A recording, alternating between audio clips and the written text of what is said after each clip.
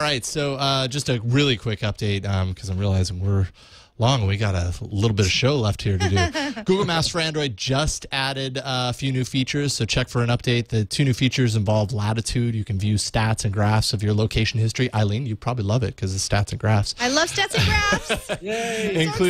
Including estimates that break down how you allocate your time at work, home, or elsewhere. Ooh. It also includes some a home check-in when you're not out, which I thought was kind of silly. Like, on any of these location things, I would never check in at home. Yeah. Like, you know what? I don't want you to know when I'm at home or where my home is. It's surprising I guess it depends to me on who you're sharing it with. Many people who have listed their home as a check-in availability. Right. But So this is like, yeah, you can more of like a default, like check in at home. So anyways, I'm always thrilled when Google Maps rolls out updates because it's literally one of my most used apps. And anytime there's an update, even though I probably won't use either of these features, I love how active they are in developing for it.